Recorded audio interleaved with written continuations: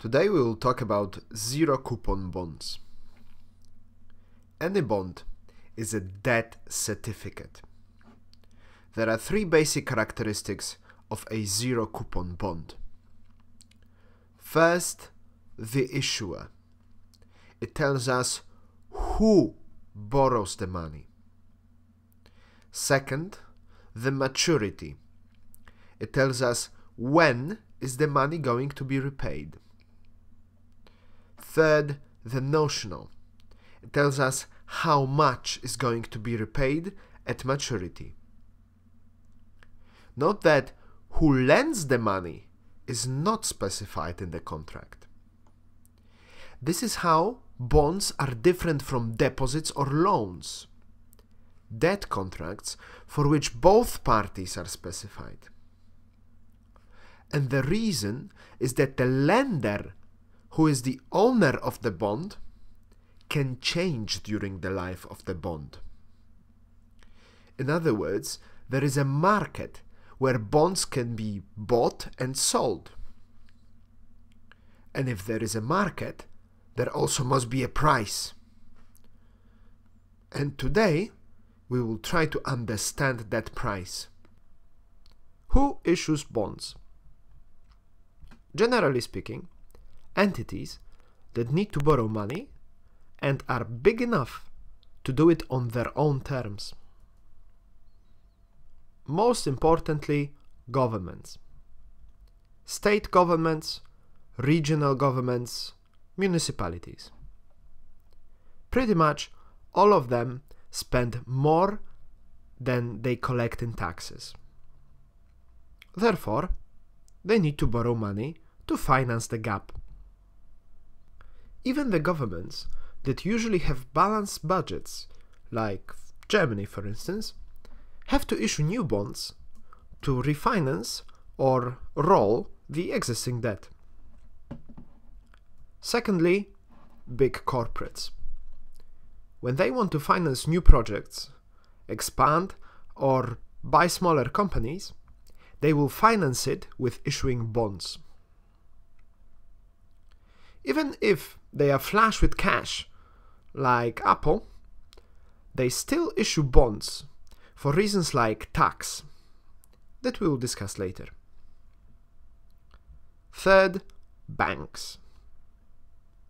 The business model of a bank is generally to borrow money cheaply, lend money expensively, and cash in the difference.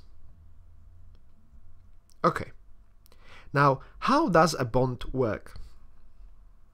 Usually, it is longer in maturity than 1 year. Standard maturities for bonds are 2 years, 10 years, and 30 years. Let's look at 10-year bond example. So the buyer of the bond lends 100 to the issuer today and gets it back in 10 years. But would you accept just that as a lender? Probably not, right? You need to be paid interest as a compensation for your risk. There are basically two possibilities here. First is that the bond is issued at discount, so below its face value of 100. In this case, the interest is accumulated over the life of bond and is paid at maturity as full notional. We call this discount bond, as it is normally issued at discount, or zero coupon bond, as it pays no coupon. You probably guessed now what is the second possibility. Fixed coupon bond is a bond that is issued at 100 and pays interest in a form of fixed coupon. Let's say that 5% fixed annual interest rate is a fair compensation for the risk of borrower not paying back or defaulting. We say then that the bond yields 5%. We call this interest rate yield to maturity, or simply yield of the bond. we invest amount equal to bond price. After 1 year, we have price times 1 plus yield and invest it again at same rate. We know that for 2-year bond, this amount will be equal to notional in 2 years, and for 10-year bonds, same will be true in 10 years. In general, the notional will be equal to price times 1 plus yield to maturity to the power of years to maturity.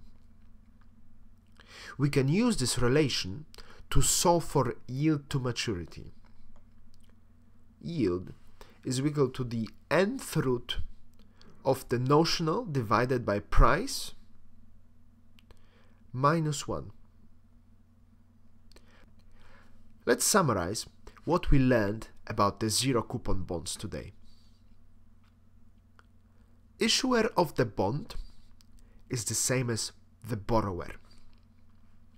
Maturity is the date when the bond is redeemed.